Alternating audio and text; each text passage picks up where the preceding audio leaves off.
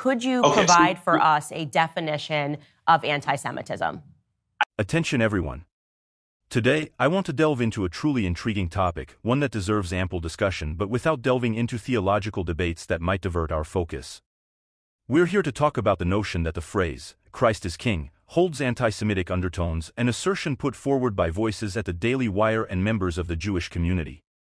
Let's pause and consider this conceptually. From a theological standpoint, it's understandable why some within the Jewish faith might perceive such phrasing as problematic. There's a historical backdrop rooted in the New Testament, where passages like John 8 verse 44 depict Jesus addressing Jews who rejected him, which has been interpreted by some as contributing to anti-Semitic sentiments.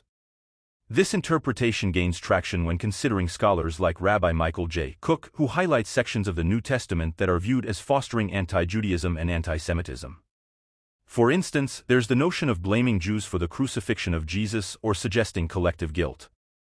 Moreover, the replacement doctrine, asserting Christians as the new chosen people, has been identified as another potential source of tension between the two faiths.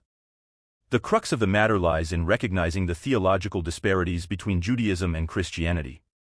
These differences often serve as the backdrop for accusations of anti-Semitism stemming from phrases like Christ is King. Could you provide for us a definition of anti-Semitism?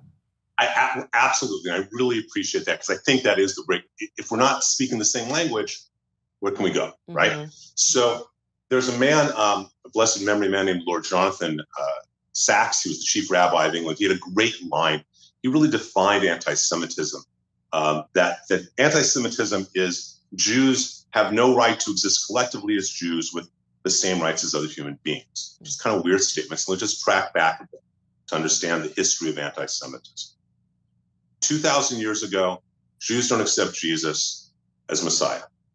For people who do not have faith, as the early Christians, as some of them have faith, some of them accept Jesus, but they don't really in their heart. And you and I both know people like Rob McCoy who accepts it fully in their heart, and other people who are doing it without faith.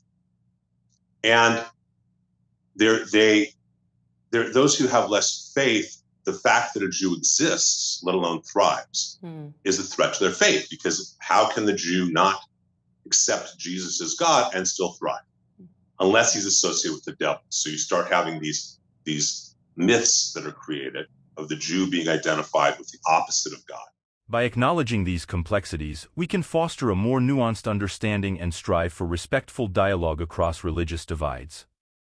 It's imperative to recognize the sensitivities involved and engage in conversations that promote mutual understanding rather than inadvertently perpetuating divisive narratives.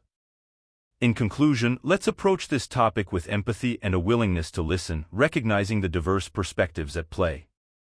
Only through respectful discourse can we move towards greater unity and mutual respect among all faith traditions.